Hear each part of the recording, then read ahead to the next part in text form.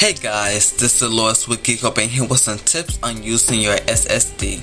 If you didn't know what SSD stand for, it basically stands for solid state drive and based off of flash storage instead of using moving parts. So moving on, you should never ever defragment your SSD. Why? Mainly because it decreases storage sectors or write times and slowly kill the life of your SSD as time moves on. This is only because the SSD don't have any moving parts but flash storage and the data is easily accessed. You should also never ever wipe your SSD. I know it sounds stupid, but hear me out.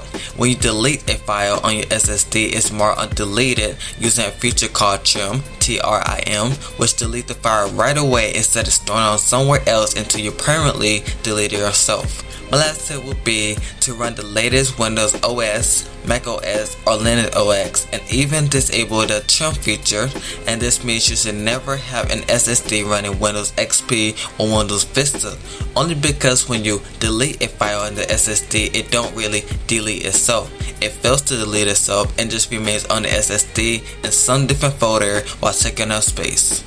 And basically, those are my tips on taking care of your SSD. You can find more on the website via the annotation in the top left-hand corner.